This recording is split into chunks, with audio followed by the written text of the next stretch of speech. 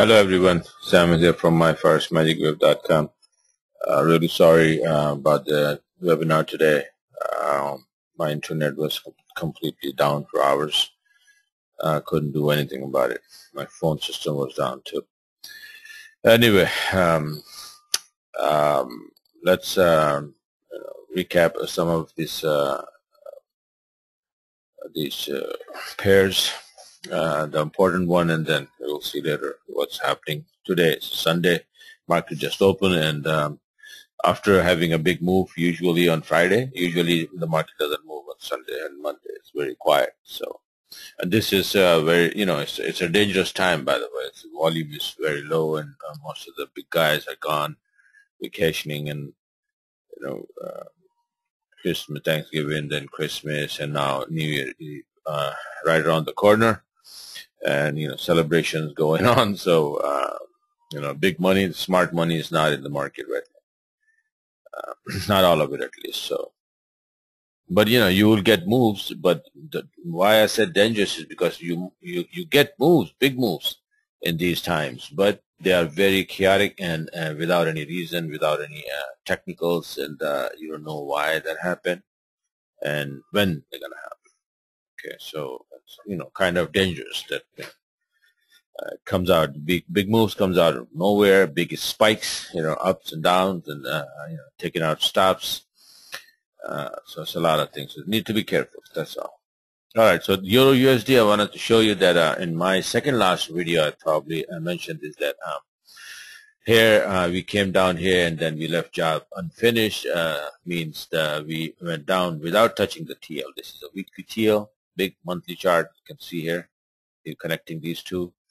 This is coming, and we came very close. And when you come very close that much, then usually you go and touch it.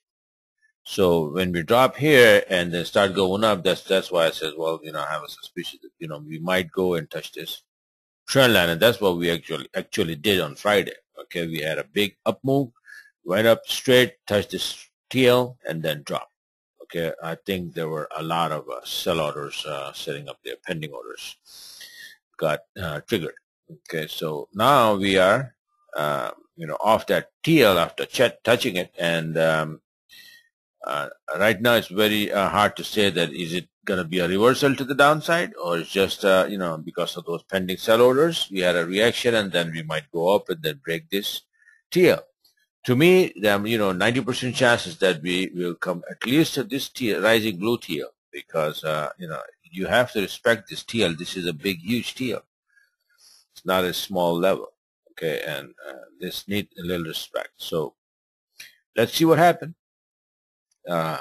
For now, we are coming down. This is how it looks like on a smaller time frames. Big rejection, big rejection. We went up in a hurry, touched it, and then it says, no, you can't go up there. The way is blocked.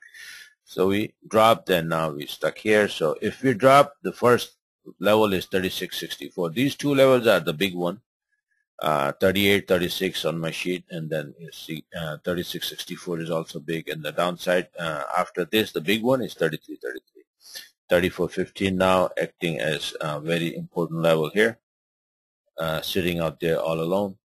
Okay, so that is also so these are the numbers that need to be watched if we are going down. So right now I think we're gonna be slowly going down. So let's see what happened on this one. And then the other important thing that I want to show you is among others is USD yen. This is let me show you the monthly chart. This is how it is, and I think same thing is going to happen here, so be very careful. You see the Euro USD, we touched it, we dropped already more than 100 pips. That's what's going to happen here as well. This is a huge monthly TL, and we are very close by now. Okay, so we are definitely going for that. So keep longing this thing, but not for too long. I mean, we are very close.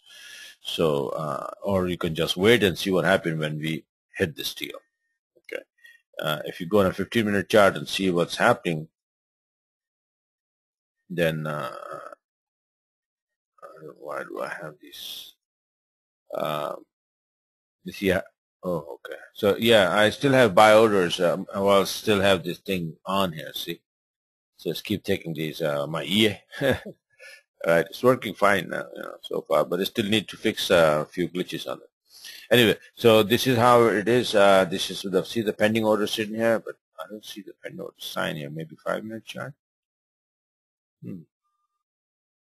Oh yeah, right here. See? So this is an entry. It's the pending order. One got hit here, and then you're traveling to the upside.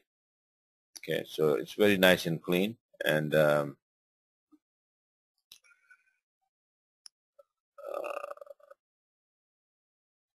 me see. Okay, yeah. So this is the picture currently right now. Weekly TL is gonna hit. We are going up there, and it will probably come. We go on a daily chart. Oh, why do I press that button? If we go, whoa, this is the. It probably will come around. I would say, oh man, let me move this out of the way, and probably around 106.50. That's what I think. Okay, so we'll watch it. All right, just watch it, and then right on there, and you want to go long, you find long setups, then just take it to 106.50 around that. Be careful about longing it because from there it might, after touching this TL, might drop big time. Okay, so these are the two good setups right now. One is already acted on Friday, hit the TL and drop. This second one is right around here. Okay, so as I see other pairs, other things, and I see something, let me show you one more. The pound USD weekly chart. This is the level. These 2 wicks. You see here, one was 65.71, the other one was 66.17, next to each other. 2 weeks making highs, 65.71, 66.17. That's where we went in here and then got dropped. 63.80 was broken very easily. Not easily, very tough, but it was clearly broken, and then we went to these levels, and then all of a sudden we dropped. So if USD start getting strong, then we will be coming down on this pair and Euro USD and others. Let me show you what happened on this USDX. You see here, this is a long-term chart, weekly chart we're watching, and when it was here, I said, well, if we hold this, we're going to start going up towards D. This was a nice morning star. When it was made, this black line and this blue black candle, the star, and this bullish candle. At that point, I sent out the chart, probably like 1, 2, 3, 4, 5, 6, 7, 8, 10 weeks ago. So saying that this is a morning star candlestick formation, and it's a very bullish candlestick formation, and it should go up, and we are going up. On a smaller time frame, what's happening is this. Okay, this is a huge level here. I've been telling you, 73, 74. So that's what happened before. We have a hard time. We came down to this highs here. Then we went up, broke this level, and got stopped at 75.61. Dropped back to this area last Thursday, Friday, and again got rejected big time.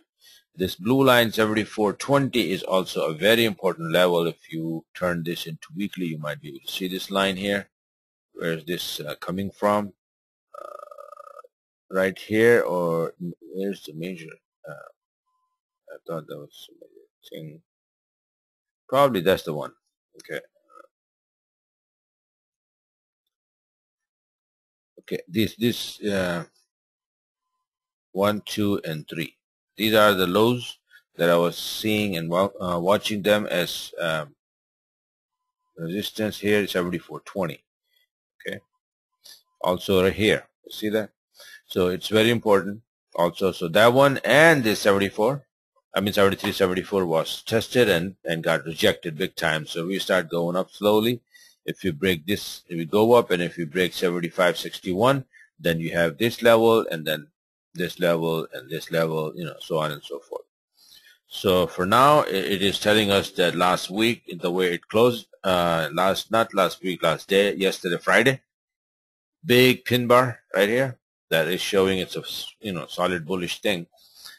And if we continue in that direction, then USDX will be getting strong, and then all those pair, Euro USD and Pound USD and Aussie. Aussie is all, as it is very weak, so Aussie USD will probably go down even further, and Frankie will probably go up. So USD is acting and getting strong, then our USD yen will hit that TL easily, and after that, let's see what happens. Okay, so watch out these couple of pairs for now, and see how they react. But I will still, be very, very careful and only probably watch and let the EA mess around here there. It's a very good time for me not trade and try to fix the EA.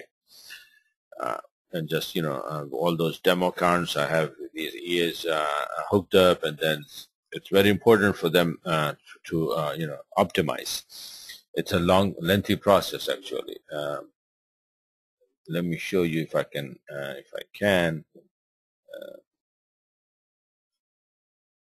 What is this? Okay, let's see this one. This one, see. So this is how the optimization goes. That once your EA is good, let's say there is a built-in EA. It's called moving average. It comes with the MetaTrader. Okay, so I'm going to show you how it is. That you put that EA here, and this is like a back testing. Okay, but before the back testing, you need to do optimization. It takes a long time, basically. So if I have this, and if I wanted to test it from January 1st to December 1st, for 2013 to December 10, 2013, and if I do this optimization, and let's see how much time it requires doing that. It will tell me here somewhere. Oh, I didn't set the parameters, but anyway, forget about it. Okay, stop it now, man. See, it didn't do anything. So I need to set the parameters and all that. So it's gonna take time just showing it. So, but it takes time when you set all these parameters and testing for them between the whole year. It takes a couple of hours for just one pair of setting. That it will tell you that, okay, between these settings, which setting is the best one for this pair. Then you have to go test the other setting, and the other setting, then the other pair, and then all the other pairs of settings, and it's a long, lengthy process. But you must do it because EA is not good for one. EA will not work in all the pairs or all the time frames. EA works on the candlestick formation and moving averages. Moving averages moves when the candlestick moves. So different broker, different servers, different candlestick formations, because of the different brokers, will have a big impact on the results of the EA. So each and every one, a lot of people say that, would you give it to us? Well, I can give it, but problem is that it may not work on your broker. So I'm going to have to set up or optimize the EA for a specific broker. Like I'm using here IBFX, so this thing is working. But if somebody else, FX Pro, if you're using FX Pro, FXCM, or Wanda, or whatever, and their feed is different. So the candlestick formation, and then the moving averages, and all the other indicators which moves with the price will be moving differently. And the spread also has impact. It is different time to time between the brokers. So that EA is going to backfire. What you need to do is you need to get optimization, that EA for that broker, for that pair. And then that pair will tell you that, okay, these are the specific settings for this pair which will do the best on this EA, on this pair. So that's how it is. So forget about that for now. Once it's done, it's fixed, then I'll be, I'll see what I can do with that. So this is it for now. USD, Euro USD, Pound USD, USD Yen. Just watch out on the USD,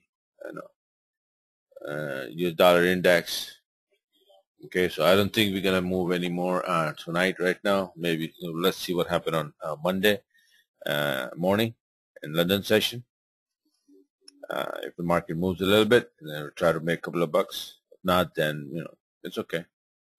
This time, if you don't make any pip, it's perfectly fine. But just make sure not to lose any. Okay.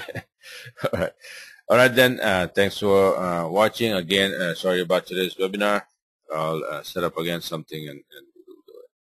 Okay. And any question or anything you have, just ask me, and I will shortly after the, uploading and sending the recording out, I will send out the charts as well, which I just showed you. Okay. And so that you'll have at least a record as a charts. Okay, so this is it. Thanks for watching. Have a great day.